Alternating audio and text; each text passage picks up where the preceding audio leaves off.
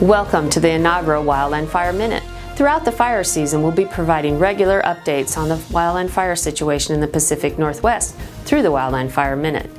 May is Wildfire Awareness Month, which is especially timely this year given the large devastating fire in Canada and a 500-acre fire in Oregon this week. Firefighters are actively training and gearing up for the fire season, but are you? We all play an important role in protecting ourselves, each other, and our property from the risk of wildfire.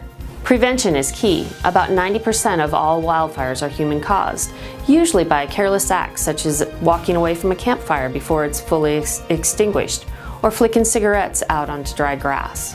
You can also be proactive by taking steps to ensure your home is as fire-wise as possible. Simple steps such as trimming brush and tree limbs back away from structures, or cleaning leaves and needle debris from gutters and rooftops, and mowing your grass can all make a huge difference in your home's survivability during a wildfire. Learn more at firewise.org or from your local fire department. Hey, let's all be safe out there, and we'll see you in the next Wildland Fire Minute.